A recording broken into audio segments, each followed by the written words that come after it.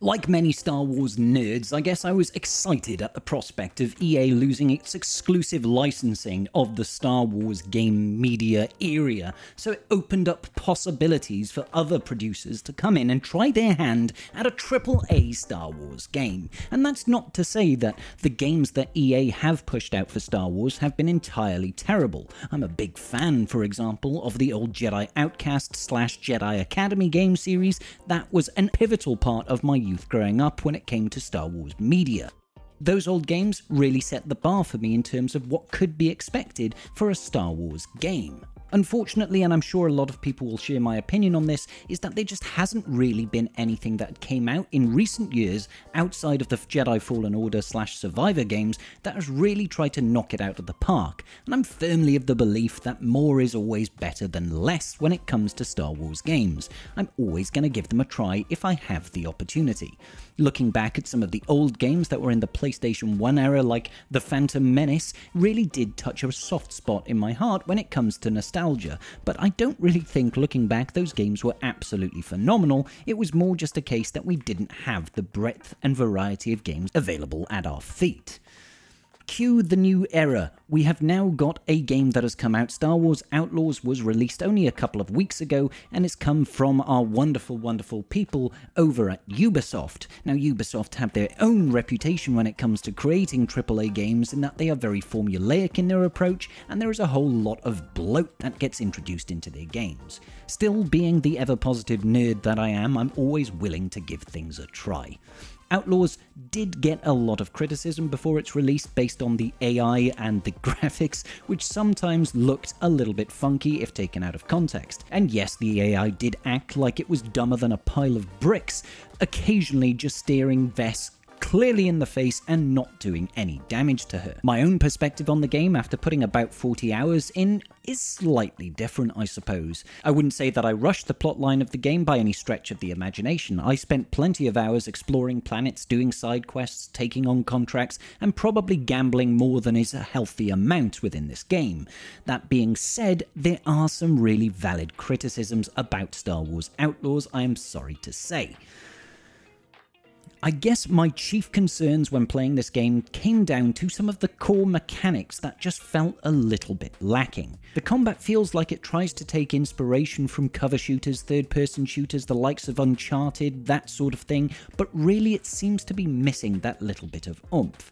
One of my primary concerns with this is the way that the weapon system is introduced into the game. You get given Kay's blaster and it has a number of different modules and different effects so that you can do stealth takedowns and you can do stuff that takes out droids, for example, but ultimately when I looked back on my playtime with the game, most of the time I was not really engaging in straight up gun warfare, and even when I had the opportunity to steal some of the more powerful weapons that are limited drops, I just didn't care to engage with it.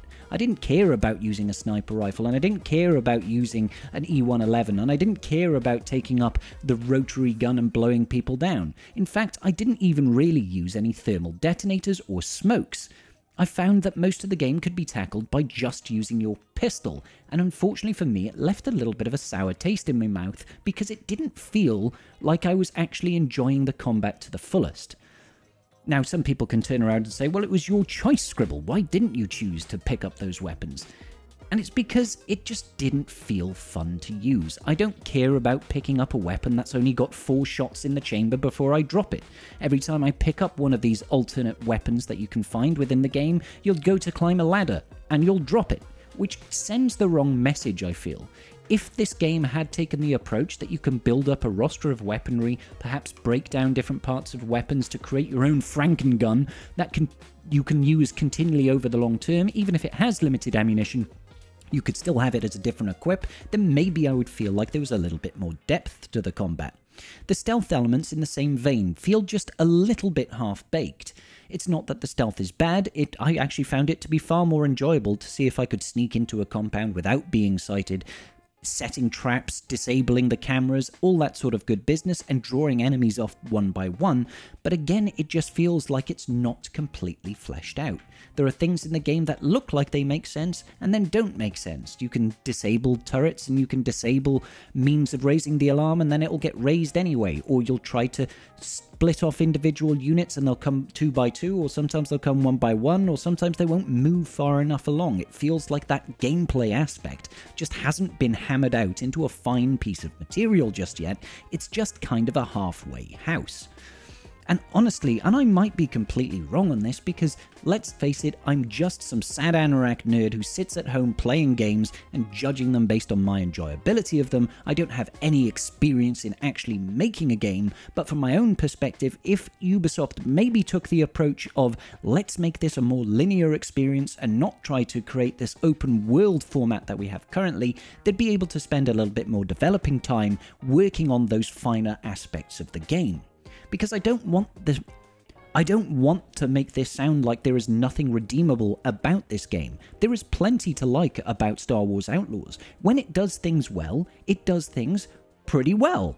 There are aspects of this game that I really did enjoy. The faction aspect that they introduced, which was essentially getting the different syndicates and working on your reputation within those factions in order to raise your reputation within them and your notoriety almost, was nice in concept.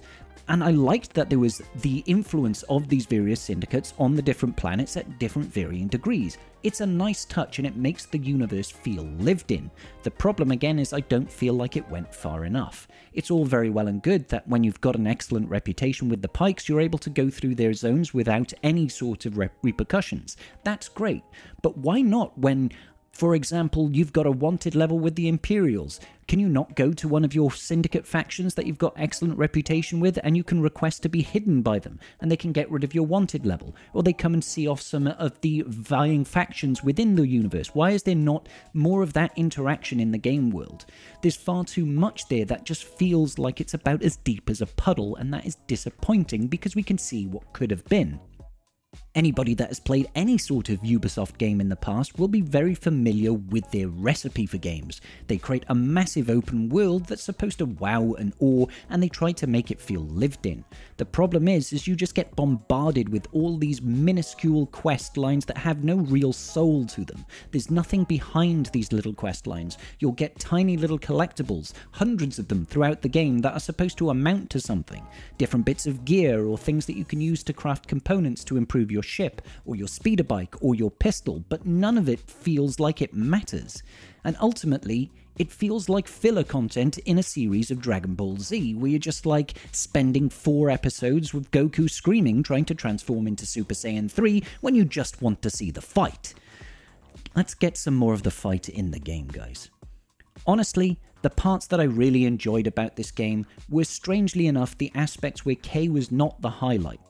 It feels like her character growth was relatively limited compared to some of the other characters in the game. I very much enjoyed getting to know K2SO, and you could see a lot of the foreshadowing within the game, and I'm not going to talk about spoilers here, but he does a good job of that with that character. He's endearing, Nyx is incredibly cute, and to this day I maintain that Star Wars Outlaws is in essence just an escort game. Everybody knows that there are plenty games out there in the world that have escort missions where you have to escort a person throughout a plotline, and if they die, that's the end of the game. My opinion is that Star Wars Outlaws is actually a game about Nyx, and Kay-Vess is actually just the escort mission throughout the entire game. If she's gone, then game over, because we cannot see how Nyx's story progresses further. He's very cute, he's very endearing, and has some combat application and stealth application that's done very well. It can be added that the support cast are just character tropes that you see in many different settings for both novels and fantasy. Ankh is a demolitions expert, and guess what? They like to blow stuff up, and that's all they care about. And that's, you know, it's fine and everything, but where's the extra layer of depth?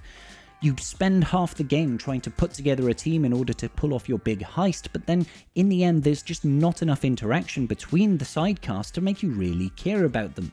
Gadeek is another example of this. He's clearly got a background, a history with Kay-Vess, but we don't ever dive into that because there's too much time spent just running around the world doing relatively aimless things. Another aspect of Outlaws that I did actually enjoy is its ability to feel very Star Wars in essence. As you progress through the game and you go through the different planets and conduct different contracts and missions on those planets, you do get that feeling of, this is Star Wars. You're able to see Boba Fett, you can see Han trapped in carbonite, you meet Jabba the Hutt, you see Darth Vader, you see Lando Calrissian, hashtag spoilers all round, I don't care guys. Complain about me in the comments.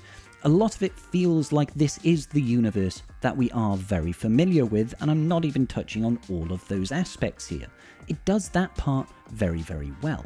There's one scene in particular late on in the game that brings us the wonderful Darth Vader, and it just happens to be the scene that steals the entire game. It is a badass scene that is done very well. It begs the question though, why do we not have more of that? And less fetch quests? I don't understand it. Of course there are bugs as well, AI acts like an absolute moron half the time, and that is really disappointing to see.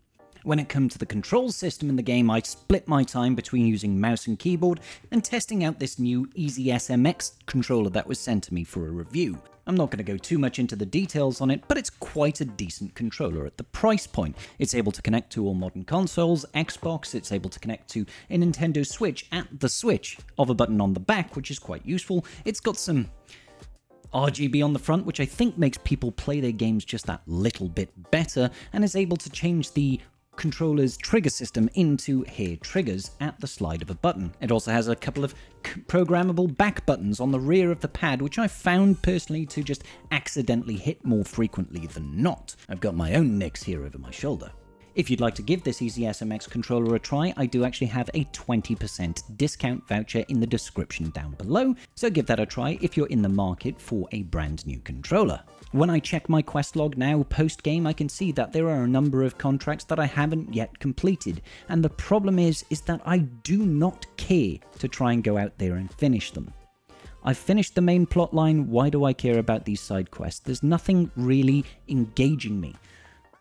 I'm not able to go ahead and talk to these people and feel like I have any deep kind of connection to them after the fact. Nothing seems to matter too much around how well you build up your faction reputation. There's no long-lasting friendships that you make.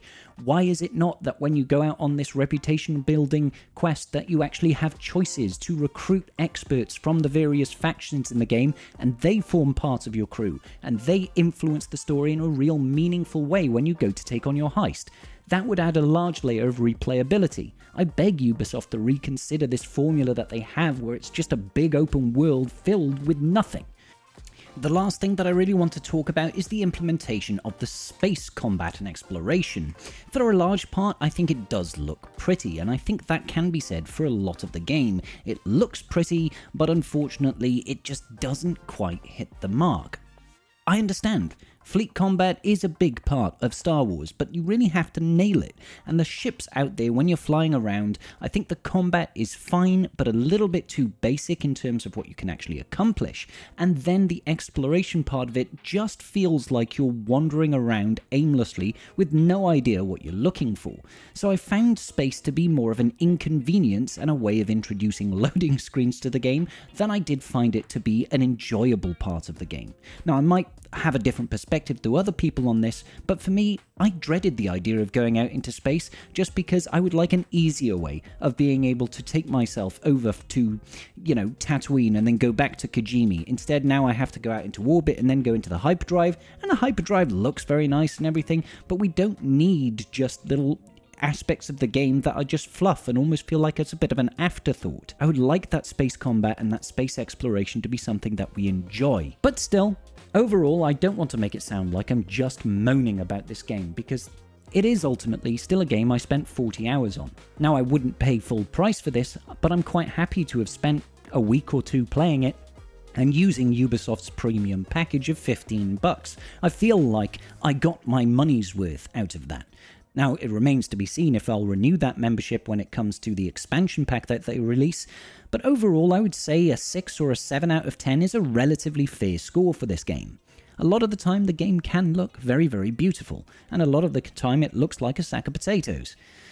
I guess it's just how we have to accept AAA games at this moment in time. It's peculiar to me. But I'm still hopeful that sometime in the near future we will be able to get more and more AAA content within the Star Wars IP that makes us excited to play games again in Star Wars. Let me know your thoughts down below, guys. See you all in the next video.